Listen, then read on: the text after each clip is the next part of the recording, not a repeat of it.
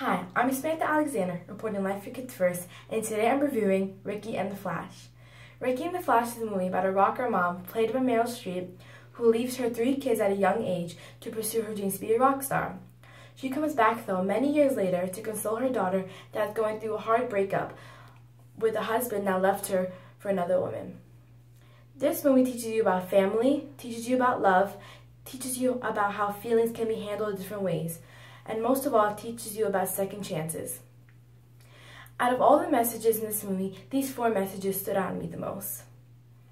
This movie was a very fun movie to watch, not only because it was funny, but because it was a very common problem, but with a funnier twist.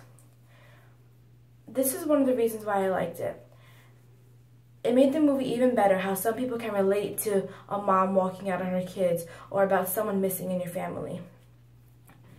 The second this movie started, I got super excited, not only to see an amazing actress playing the main role, but also to see the amazing Meryl Streep singing and playing an electric guitar.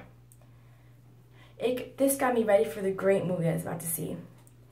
Besides Meryl Streep being born for basically any role, especially this one, there's a lot more actors in this movie that I would like to talk about, including Mamie, Ricki Springfield, and Sebastian Stan. Mamie played the role of Julie, Ricki's daughter, the daughter that was going through a hard breakup with a husband that left her for another woman. She was awesome in this role. And her character seemed like a very hard character to play, only because she was very sad and she had a lot of mood swings, so I think she did perfect for this role. The next actor I want to talk about is Ricki Springfield, who played the role of Greg, Ricki's boyfriend. He played a very generous and loyal boyfriend to Ricki, even when Ricki played hard to get. And I think that he did great for this role, and he's an amazing actor. The last actor I want to talk about is Sebastian Stan, who played one of Ricki's most open sons. He was basically the only son that wanted to see Ricki after she walked out and came back many years later, and I think he was an essential part to this movie.